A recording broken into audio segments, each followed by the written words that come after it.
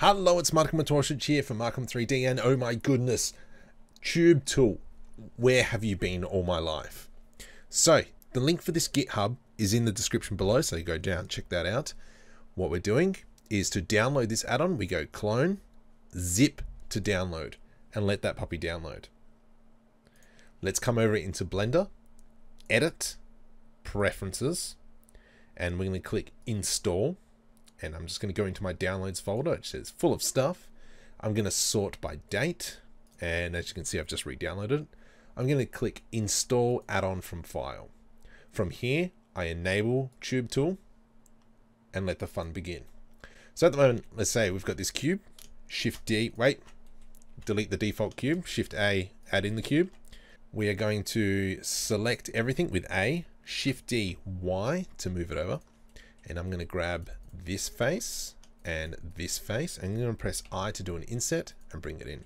From here, I'm just going to press spacebar, add simple tube, bam. Cool. Yeah, okay, I hear you. This has created a wonderful tube. However, if I delete this tube, let's bring this up. I'm going to select this cube on the right, GZ, and bring it up. Let's now select this face and this face. Space to search, or however you want to search.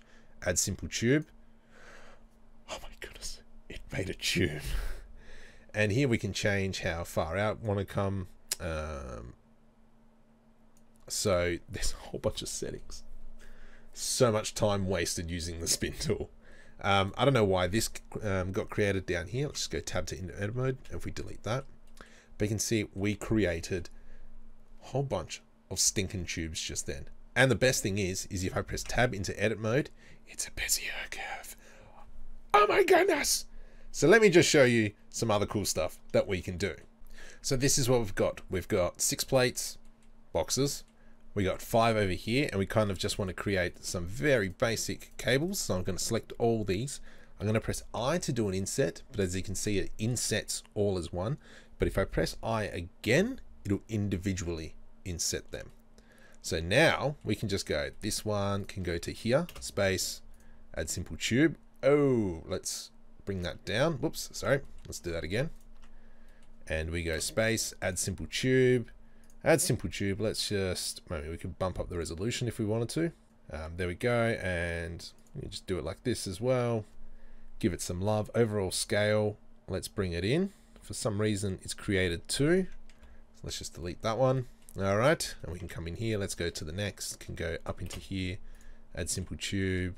We've got our wonderful dimensions, add simple tube.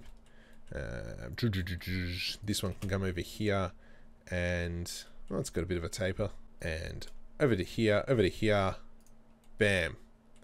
Ah, that one doesn't work out well. That's fine. Let's go here. Let's select these 2. I'm going to press W, subdivide. And let's just go into side view. G, Z, and oh my goodness. How quick can wires be created now? Amazing balls. Anyway, that's the TubeTool add-on. If you like these videos, please make sure you like and subscribe. It really helps me out, keeps you up to date with this amazing stuff that I'm finding. And so let's just do the same thing for these cylinders. So once again, add simple tube. Let's make that a little bit bigger. And let's select these 2, space, add simple tube. Oh my goodness. Oh, they can be, oh, look at it. Oh, my mind is blown. This is just pure amazingness. So building engine parts and doing those kinds of things is just so much quicker using this tool. And once again, where you're going to download it from, it's from GitLab, and there's a link in the description.